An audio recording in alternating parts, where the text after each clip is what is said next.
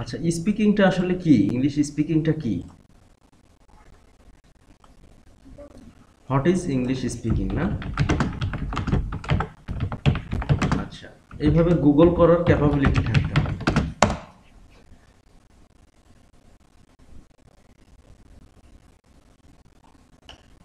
আচ্ছা, এটা খুব বেশি সিম্পল।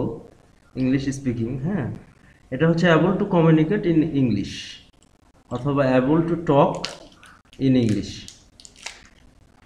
আচ্ছা, able able to do conversation throw অথবা ইন ইংলিশ। আচ্ছা, তাহলে আমরা একজনের সঙ্গে আরেকজনের যে কনভারসেশন বা কথা বলা, এটা ইংলিশে, হ্যাঁ, ইংলিশে যদি আমরা করি তাহলে এটাই কি? English speaking.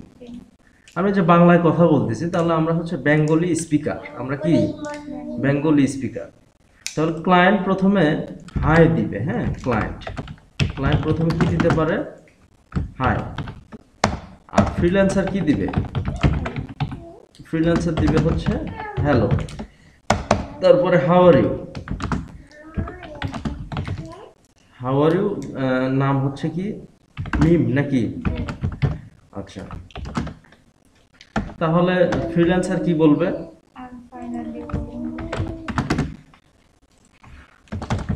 ফ্রিল্যান্সার বলবে হচ্ছে I am fine fine and you, or I am doing well, what about you. হ্যাঁ, সে বলবে আই এম ফাইন থ্যাঙ্কস। তারপরে কিন্তু যাবে কোথায়? কাজের কথায় যাবে। হ্যাঁ, সে বলতে পারে যে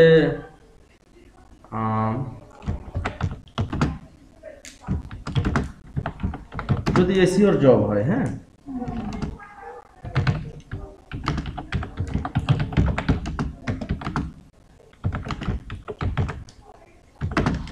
তাহলে ফ্রিল্যান্সার কি বলবে? I have been doing SEO since 2015 in this, suppose একটু বাড়াই বলতে হবে, হ্যাঁ, in this meantime I have completed lots of similar tasks with good clients feedback. আচ্ছা, প্রত্যেকটা কাজের বেসিক সম্পর্কে জানতে হবে, ওই বেসিকটা এখানে ফোকাস করতে হবে। হ্যাঁ, প্রথমে বলতে হবে যে আমি এই কাজটা এসইওটা আমি 2015 অথবা 2016 অথবা 2018 সাল থেকে করতেছি। আমি সিমিলার ট্যাক্স অনেক কমপ্লিট করছি, ক্লায়েন্ট আমাকে ভালো ফিডব্যাক দিয়েছে। হ্যাঁ, তারপরে এসইও যদি করতে হয় তাহলে প্রথমে কি? ওয়ান পেজ এসইও করতে হবে, হ্যাঁ, অথবা প্রথমে এসইওর প্ল্যান করতে হবে। I am able to make efficient SEO plan regarding your top competitors. এটা হচ্ছে এসইও বেসিক যে ধারণাটা সেটা দিতে হবে এখানে। আচ্ছা, plan top competitors. First I will do on-site SEO, then keyword research and quality link building. My backlinks will be quality based and Google friendly.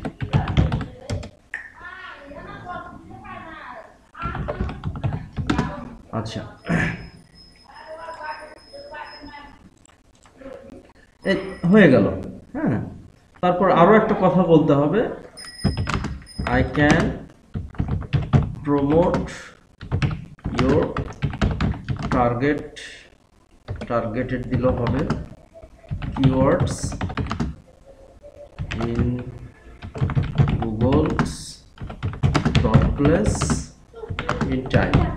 এতটুকু একটা ধারণা দিতে হবে। হ্যাঁ, এতটুকু একটা কি দিতে হবে, ধারণা দিতে হবে। তারপর ক্লায়েন্ট কি বলতে পারে, থ্যাঙ্কস বা thank you, did you read my job description, এরকম কোশ্চেন করতে পারে। তখন আপনারা কি বলবেন? আচ্ছা, ফ্রিল্যান্সার বলবে yes I read your job details অথবা description very well, I know you R looking for an SEO expert who can promote traffic and increase sales। আচ্ছা, তখন ওর যেটা জবের রিকোয়ারমেন্ট সেটা বলতে হবে। হ্যাঁ আমি জানি, আমি আপনার জব ডিসক্রিপশনটা ভালোভাবে পড়েছি এবং আমি জানি আপনি একজন এক্সপার্ট খুঁজছেন যে কিনা আপনার ট্রাফিক মানে ভিজিটর, ওয়েবসাইটের ভিজিটর বাড়াবে এবং সেলস বাড়াবে। তাহলে আমরা যে অনলাইন মার্কেটিংয়ের যে মেথডগুলোই আমরা অ্যাপ্লাই করি না কেন, হোক সেটা এসইও হোক সেটা সোশ্যাল মিডিয়া মার্কেটিং, হোক সেটা ইমেইল মার্কেটিং বা লিড জেনারেশন, সবগুলোর উদ্দেশ্য একটাই, সেলস। আমরা যে নট অনলি অনলাইন মার্কেটিং, আমরা যদি লোকাল মার্কেটিংও করি, এটার উদ্দেশ্য হবে সেলস বাড়ানো। হ্যাঁ, মার্কেটিং এর সঙ্গে সেলসের একটা কি আছে, সম্পর্ক আছে। বাট কিছু কিছু ক্ষেত্রে সেলস ছাড়াও মার্কেটিং করতে হয়, অনলাইনের ক্ষেত্রে এটা ভিন্ন। হ্যাঁ, কিছু কিছু ক্ষেত্রে যেমন আমার শুধু ভিজিটরের জন্য আমরা কি করব, মার্কেটিং করব, আমার সেলসের দরকার নাই, আমার হচ্ছে দরকার কি, আমার দরকার লিড, অথবা আমার দরকার কি, বেশি বেশি ভিজিটর ক্লিক করবে, যত ক্লিক করবে আমার অ্যাডসেন্স থেকে গুগল আমাকে তত টাকা দেবে। তো অনলাইন মার্কেটিংয়ের ক্ষেত্রে শুধু সেলসটাই রিলেভেন্ট না, সেলসের সঙ্গে লিড, আমার লিড দরকার হতে পারে বা ভিজিটর দরকার হতে পারে। দ্যাট মিনস অনলাইন মার্কেটিং আমরা কেন করব, প্রথমত সেলস বাড়ানোর জন্য, সেকেন্ড রিজন হতে পারে হচ্ছে কি লিড জেনারেশন, লিড বাড়ানোর জন্য, আর থার্ড রিজন হচ্ছে ভিজিটর। আচ্ছা, তারপরে আরও কোশ্চেন করতে পারে ক্লায়েন্ট, সেটা হলো when, okay fine, client answer যদি ওর ভালো লাগে তাহলে কি বলবে, okay fine, when can you start my task, তখন ফ্রিল্যান্সার কি বলবে, welcome, you R welcome, I can start. আমরা সব সময় বলবো যে আমরা এখনই অথবা আজকেই শুরু করব, কারণ দেরি করার কথা বললে ক্লায়েন্টটা চলে যাওয়ার একটা সম্ভাবনা থাকে। হ্যাঁ, স্টার্ট ইউর টাস্ক টুডে। আচ্ছা, নাও অথবা টুডে অথবা কি নাও দিলে আরো কাছাকাছি চলে গেল। আর ক্লায়েন্ট আরো দু একটা কোশ্চেন করতে পারে, সেটা হলো so what to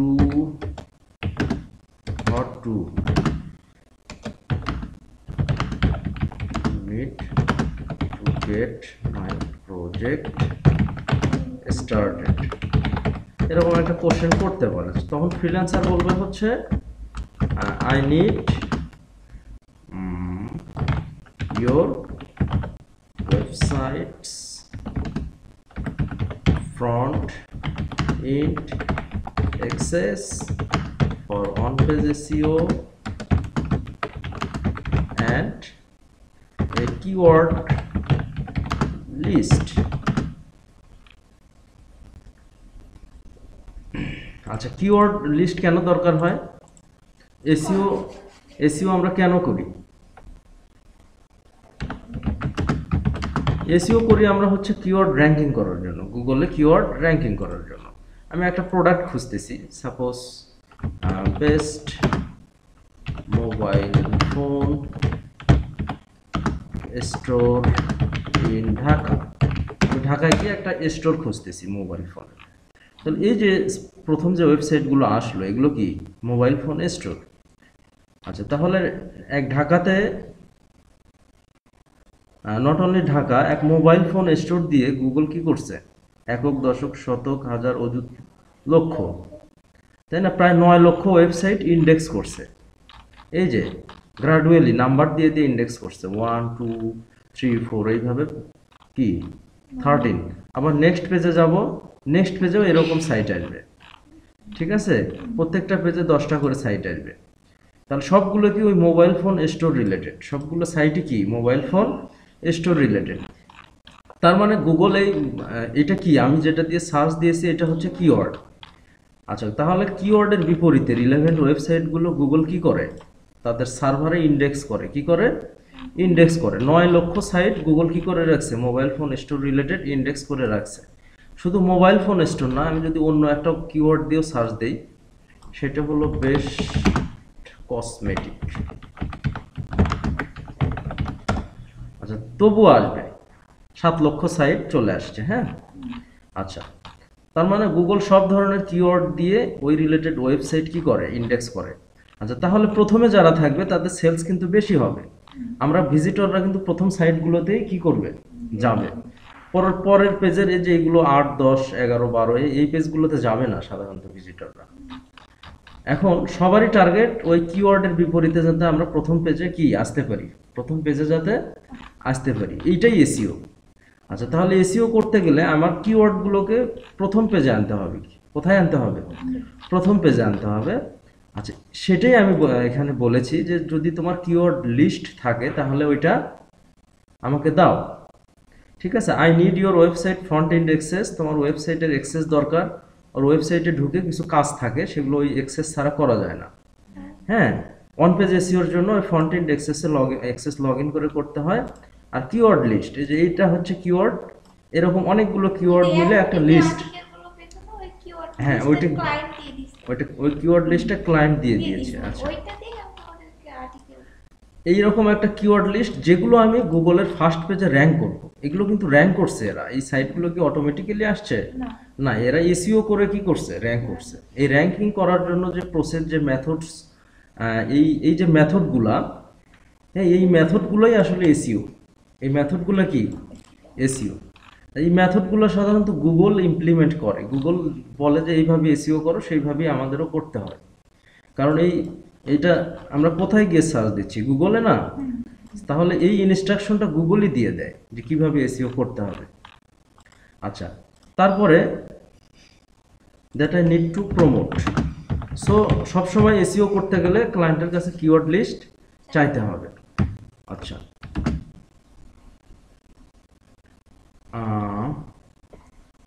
if you don't have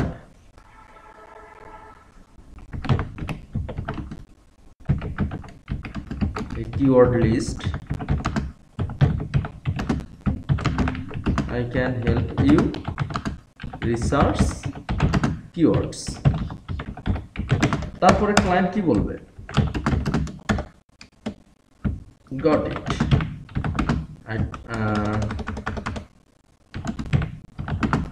হয় সে বলবে আমার কিওয়ার্ড আছে, অথবা বলবে কিওয়ার্ড নাই। আচ্ছা, সে বলতে পারে যে কি টাইপের অ্যাক্সেস দরকার, বা যদি সে ভালো ক্লায়েন্ট হয় সে বলবে ও আচ্ছা আচ্ছা অ্যাক্সেস দিব। কিন্তু কিছু কিছু ক্লায়েন্ট বলতে পারে যে এটা আসলে কিসের অ্যাক্সেস, তখন বলতে হবে, ক্লায়েন্ট বলতে পারে what access are you asking, I don't have keywords to।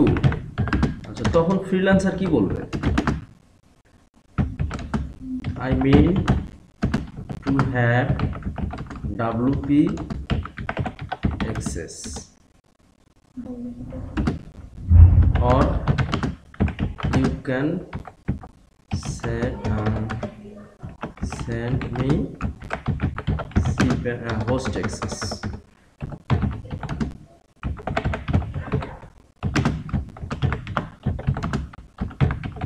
Don't worry, I will do your research for you.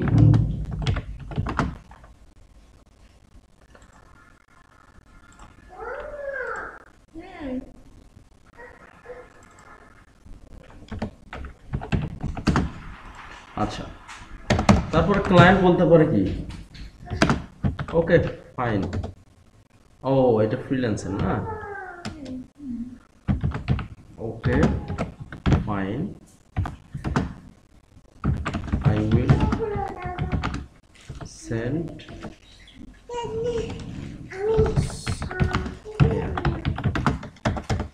আচ্ছা ফ্রিল্যান্সার তারপর বলবে থ্যাঙ্কস,